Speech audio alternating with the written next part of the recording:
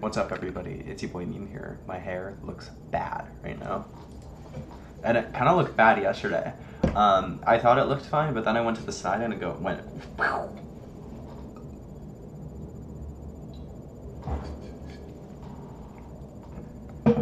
For breakfast, I had a slice of meat pie. For lunch, I didn't have anything. And for dinner, I'm locking in. I'm having some leftover meatball soup.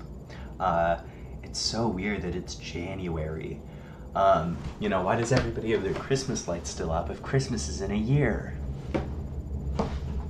I love New Year puns. It's incredible. You know, it's like, oh, see you next year. Like, that's, I don't know, that's just really funny. It's incredible.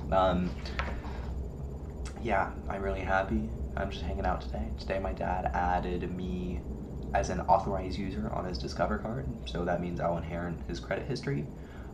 If you have parents with a good credit score, and they've done on-time payments for a really long time, you can have them add you as an authorized user on their card. You don't even have, like, they don't even have to give you the card. My dad's not giving me his card. But what does happen is on their credit report, it shows the same. So like my dad has had this Discover card for like 15 years, right? So when he adds me as an authorized user, when Credit Karma looks at my credit score, they'll be like, oh, you've had a 15-year long credit history at 18 years old, you know, and that just results in a good credit score, right? So if your parents have had on-time payments, you should have a pretty good credit score. If they have a mortgage, they should have a really incredible credit score. And if they add you as an authorized user, you'll have a really incredible credit score. But, you know, that's not to say that it's impossible to get a really good credit score. Like, I don't know, like, it's, you know, I sort of assumed that I would have, like, something like an 800 by 2030 for sure. And by 2030, it's not even going to matter. I'm not even going to be getting a mortgage yet, you know? So why would a 800 credit score matter? You know, I'm not going to be leasing a car, you know, or financing a car. So why, you know, why would I need a high credit score? But yeah, it's fine. It's just a little shortcut.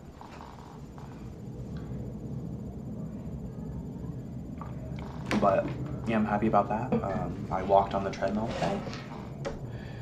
It's really good that I'm not sick anymore. It's still a little, like, you can tell that there's something wrong. If I woke up, you know when you can tell that you're gonna get sick, you know, like the day before? If I woke up this morning and I feel like how I felt today, I would feel like I'm getting sick. You know, like, oh, you get that vibe. You know, I have that vibe, like I'm about to get sick, when really I'm coming down from the sickness, if that makes sense. Yeah, so I walked for 3 miles today, you know, easy workout. I burned 422 calories and my average heart rate was 116. I ran for 6 miles yesterday because I wanted to see if I, like, sort of still had it in me.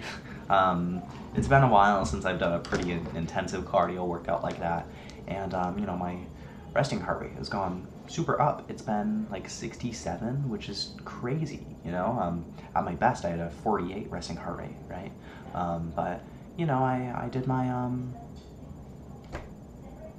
what am I saying? I did my super good run yesterday. I know I still have it in me.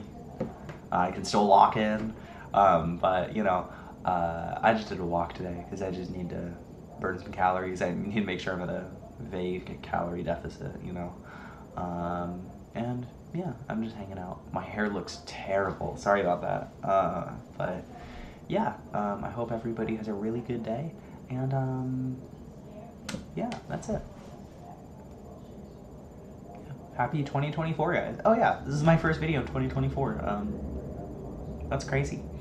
Yeah, alright, see you, dude.